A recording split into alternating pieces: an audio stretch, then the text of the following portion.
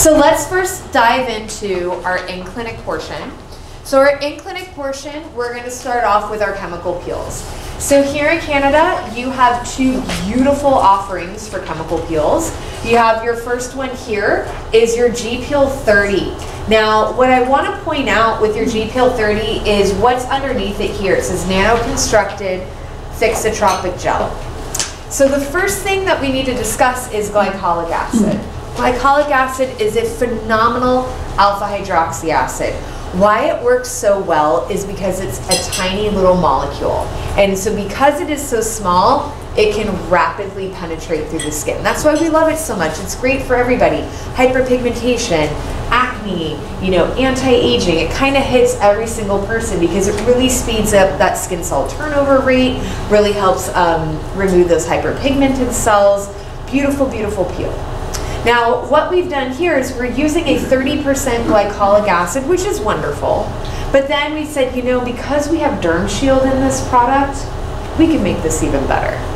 So what we did is we then nanoconstructed that glycolic molecule, which means we've made it even smaller.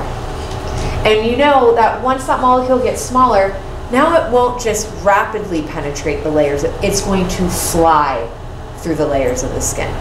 So even though technically, yes, when you look at it in a formula place, it is a 30% glycolic acid, because of the structure, because of the nano construction, it acts like a 50% glycolic because of how rapidly it can penetrate through the skin. Now, because it is so small, because it is such a tiny little nano construction, we had to suspend it in a thixotropic gel. A little bit of a mouthful, but basically that thixotropic gel is going to do two things. Number one, it's going to keep it stable. When you work with such tiny molecules, sometimes they like to destabilize very quickly. So the thixotropic gel keeps it stable. Number two, the thixotropic gel is also going to allow for an even distribution. When you start working in nano construction, it's very easy. They like to kind of clump up in one area. So that thixotropic gel is going to allow for an even application over the skin. Kind of casts a wide net and then allows those nano-constructed glycolic molecules to just fly through the skin. With our G-Peel 30, this is going to be a timed peel. So glycolic, that's how it works. It's not how much of the peel you use, it's how long you leave it on. Because remember, glycolic works by rapidly penetrating. So it doesn't matter if I put, half the jar on your face, it's still about how long are we leaving it on. So you can be as conservative as 3 to 5 minutes, and you can be as aggressive all the way up to 15 minutes. It's just going to depend on your patient. So I typically say if it's somebody brand new, you've never seen them before, start at 3 to 5 minutes, see how they're feeling. Once they're at 3 to 5 minutes, I would chart in their medical record notation, patient had slight arrhythmia around nasolabial folds on a pain scale of 1 to 10. They reached a 6 within 90 seconds, they were down to a 2. I would just chart whatever it is that they're feeling.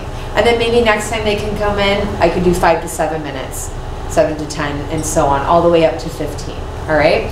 Now, once your G-Peel has been timed, you will then neutralize it with our Neutralizer, which I'm going to talk about in a moment, and rinse the skin with water. That rinsing of the water is just going to allow you to remove any of that leftover peel and neutralizer residue from the skin. All right? So that is our G-Peel 30. Then we have our P-Peel 20. And our P-Peel 20 is going to be your big dog. This is going to be the big guns that you're going to be playing with. So your P-Peel 20 is going to be comprised of half Pyruvic acid, half lactic acid. So it's a 20% Pyruvic and a 20% lactic.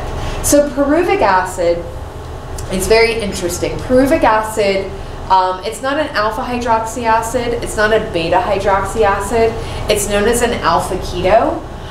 So it's kind of in its class all of its own. Interesting fact though, we all have Pyruvic acid in our bodies sitting here. It lives in our muscles. And what's very interesting, how many of you guys have gotten a massage before? Raise your hand. Most of us have. You know when you're a massage therapist and they're like, ooh, you're crunchy back here. We got to work all that lactic acid out. That lactic acid was once Pyruvic acid. What happens in muscular tears or injury, that pyruvic acid converts into lactic acid, and that's kind of the repair process that takes place. But that let us know on a chemistry level, ooh, lactic and pyruvic play nice together. And we found that in an oxygen-rich environment, meaning topically applied, there's no conversion there, so they can work side by side together. So it's great. It's a really beautiful blend. Pyruvic acid. So like I might start somebody in the G peel, and then I'll graduate them to the P peel. I love the P peel for more advanced hyperpigmentation, more intensified melasma. Maybe I got somebody's acne under control, and now I'm treating all the scarring left over. I love the P peel for that. That deeper fine lines, wrinklings, age management patient, I love that. It's my favorite to alternate. Like if my patient's doing like RF microneedling, I might have them do that. Once their skin is healed, I'll have them come in for a P peel, and they can alternate that way. Beautiful results. It's actually what I do myself. Testimonial. But again, it's going to be nanoconstructed, so you're going to get that beautiful rapid product penetration. You're going to get that nice thixotropic gel application, so an even distribution of those acids on the skin. And both of these, like I said, are going to contain the DermShield, so you're going to have these nice low pHs with some very nice hefty acid composition to them as well. Now, the sidekicks to your chemical peels are going to be obviously your pre-peel conditioner. So prior to putting on a peel, we need to degrease the skin. And this is really important because if we have any lipids or ceramides or fatty acids on our skin, which is what our skin naturally makes, then the peel is going to get slightly buffered and it's not going to do what it needs to do. So we need to degrease that skin. And so essentially that's what our pre-peel conditioner is. So our pre-peel conditioner does have a light alcohol base, which is really nice. We also included the DermShield in it, so we're just trying to lay down that DermShield as much as possible. And then we also added a med-extracted chamomile extract. And I bring this up because back when I started doing chemical peel treatments, we would always say degrease the skin with acetone. I know, it's wild, right? And I just remember but it did the trick. I mean, it dries the skin out super quick, or alcohol, or like rubbing alcohol. And my patients would always be like, is this the peel? And I'm like, no, this is the part before the peel. Like, we haven't even gotten to the peel yet, right? So it's really uncomfortable, it's really strong, goes up into your nostrils, it's hard to breathe. So even though this has an alcohol base to it, that med-extracted chamomile goes in and cuts through that. Again, chamomile we know is very calming, it's very soothing, but it also makes it very tolerable for our patient. But what I also love about this product, having the DermShield in it, I will use it prior to a chemical peel, but I'll also use it prior to other services. So think of other services that cause inflammation in the skin. Not services where we want inflammation in the skin, not like RF or IPL or BBL or ultrasound. But think about traditional microneedling, dermaplaning, laser resurfacing, where it's like I'm not requiring that energy to stay in my skin, but it does cause inflammation. I put that pre-peel conditioner down every time. Before I do a microneedle, I do a swipe. Before I do a halo laser, I do a swipe. Any sort of resurfacing laser, I do a swipe.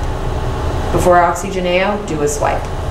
It's phenomenal. Now, things like IPL, BBL, fractional type work where we're trying to trap that heat in the skin to create that change in the tissue, I wouldn't put a swipe down because I want to keep that. It's all about trapping those little explosions of heat in the skin. I don't want to do that.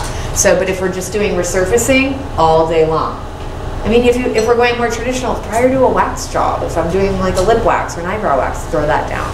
It's amazing. I saw one hand here, and then I'm going to come to you. Yes. Just the P-peel, is it the same time as 3 to 5 minutes or after? Yes, excellent question. I'm so sorry. Yes, so back to the P-peel, the time frame would be the same, as low as 3 minutes, as high as 15. Thank you so much for pointing that out. Yes. So are you still using a regular cleanser, let's just say, prior to using the pre-peel? Yes. So we're going to get to our cleansers when we get into home care because they kind of go back and forth. But yeah, I would always do a double cleanse. Yeah. And then I go in. And how I personally like to apply the pre-peel, there's a couple of different ways. I personally am a fan of getting everything off. I'm a New Yorker. I'm an aggressive girl. I get in there, I'm like, we're doing it all today. So I like a little, the textured sterilized medical gauze, and I work in circles. I want to lift that vellus hair. I want to get every single lipid off the skin. Now, if I'm doing a dermaplane beforehand, which I am known to do that, I'll dermaplane first, then I'll do a swipe. Warn your patient, all the DermShield in the world isn't going to help you. I'm going to put that peel down, you're going to hit the ceiling for a minute. It's not for the faint of heart, all right? They're going to feel that one. I do that one a lot. I love that one. But if I'm dermaplaning first, then I don't need to do the little circles because I'm literally physically removing that top layer. All right? So the pre-peel conditioner, yes, it's used in conjunction with our peels, but it can fit into a lot of different arenas in your treatment facilities. And then we have our peel neutralizer. So obviously with both the P-peel and the G-peel, we're going to need to stop the peel from penetrating any further. So once we hit our minute mark, whatever that is for our patient, we need to stop it. And how we're going to stop it is through a heavily alkaline solution. So I wish I had a prettier way to explain it. This is fancy baking soda, ladies and gentlemen. This is sodium bicarbonate with DermShield in it. So when I use this, you're going to notice in our demo today, you're going to see it foam up. That's the chemical reaction of the acid meeting the alkalinity of the sodium bicarbonate. And it's very common that the patient feels one more zip up on their skin at this portion. It quickly, and that really quick movement, the brain's like, oh wait, I don't really love that. So they might feel it. I always let them know. You're probably going to feel it again. And then once that's done, I rinse it with water. So I rinse away with some nice cool water. I rinse away any of the residue that's left behind. All right. Then moving forward, we have our ThermoGel. Now our ThermoGel is not part of the peeling process, but it is part of the next step process if you're going to do a full out treatment. Now we have long protocols and we have short protocols. If you're going to do a longer protocol, then introduce the ThermoGel after the peel. Imagine the ThermoGel is like if a warming massage oil, a pre-extraction solution, and an ultrasound jelly got together and had a baby. That's what ThermoGel is, okay? So the main ingredient there is going to be called Zeolite. Zeolite, fun fact, you find it in kitty litter. I didn't know this. My mom called me the other day and she's like, my mom's like a crazy cat woman. Her cats have now replaced me as her child. It's like a thing. And she's like, have you heard of Zeolite? It's in the cat litter. I don't know what it is. I'm like, oh, we actually use it in skincare. Totally fine. She's like, all right, we're fine. But Zeolite, it's used in kitty litter because it's detoxifying. Guess what it does for your skin? Detoxifying. It's a natural volcanic mineral. So it has this beautiful detoxifying ability to it. It also can help soften the skin. So back in the day, when we were using pre-extraction solutions, they were heavily alkaline. Because when you use really alkaline substances, it makes the skin really soft and really permeable. So remember, acidic, we're kind of like peeling the skin. Alkaline, we're kind of doing the reverse. The problem is every time you go heavily alkaline for long periods of time, after being heavily acidic, causes a lot of inflammation. So what's great about our ThermoGel is I'm able to get that softening ability on the skin surface for extractions without messing with the pH too much. It's a pretty neutral pH product. The other cool thing about Zeolite, this is my favorite thing, it self-warms. So the more you manipulate it with your fingertips and your hands, the warmer it gets. So it's kind of like this massage oil that'll never get cold on you. So if I did a peel and let's say I'm working on that true acneic patients and I'm gonna wanna do some extractions in the T-zone area, I'll get some ThermoGel out and I'll really spend a couple of minutes manipulating it through that T-zone or wherever I wanna do extractions. And the patient's like, oh, it's a massage. I'm like, yeah, sure, we'll call it that. But I'm just trying to soften everything up here. And then once I've done that for a couple of minutes, whether it's like 5 or 10 minutes to get it really nice and warm and soft, I can just wipe it away and I can go in and do my extractions and then rinse. You can even potentially do a pre-peel conditioner swipe to keep it nice and clean after an extraction if you wanted to. All right, so the ThermoGel is great. It is water-based, so if you do have any electrical devices that need a conductor, this is perfect for it. So if you do microcurrent, galvanic iontophoresis, anything where you need slip and glide and a conductor, the ThermoGel can do that as well. So it's a very multifaceted product and it gives beautiful slip. Word of advice, a little bit goes a very, very long way. And I will say that about all of our products at Noon. You'll learn very quickly, like you need the smallest bit of our cleanser, because trust me, you'll like cleanse your whole body if you use too much. You're like, oh, get the cat in here. I don't know what else to do with all of this. It keeps foaming and foaming. All right. So that was our back bar treatment. How do we feel with that information? The questions have been phenomenal. Do we have, yes? So with the peels, just to understand, because with the DermaShield active in it, when I'm putting the peel on, am I still looking and like going based on their feeling or what I'm seeing on their skin? Both. Okay. Both. Because remember, DermShield, just like everything in this world, is not 100% effective. Right. It's up to 95% effective. Okay, so when I work in Maine, right, so like really, really Northeast America, their skin is a little bit more sensitive. You know, the sun isn't out as much, it's a little bit colder, the weather's more intense. When I do peels up there, I find my models and my patients feel things a little bit more. Yeah. Versus when I go to Florida, where I have little leather couch faces, right? You know, they're just all like super sun damaged, really, really resistant. I find I put a pea peel on, they're like, I feel nothing. I'm like, cool. Yeah. You know, I'm like, great. I'll do another layer of a pea peel on you. So the cool thing about the pea peel is you can layer it on itself. G peel, one layer is fine, but the pea peel you can definitely layer. But it's going to be both. It's going to be a visual and what they're telling me. So I find that some people, they look worse than what they actually feel. Yeah. There's those patients who are like, how are we doing? They're like, I'm fine. You're like, because you look like a stop sign. You know, I've been there. So yeah, take note of what you're visually seeing, put that in their records, and also what they're telling you. All right? Yes? Can you layer the two peels together in a workflow? You can potentially, yeah. So like if you wanted to, like if I was doing a more aggressive treatment, but I wouldn't do it firsthand. Like I would make sure they'd probably see me at least 3 times. And then if I was treating like aggressive melasma, I could potentially do a 3-minute G peel with like a 5-minute P peel over the top if they can handle that. I would neutralize, rinse, and then do the P peel. I wouldn't layer them. No, okay. So yeah, neutralize, yeah. They're not meant to kind of work synergistically that way. They kind of work independently, but you can. All right, excellent questions.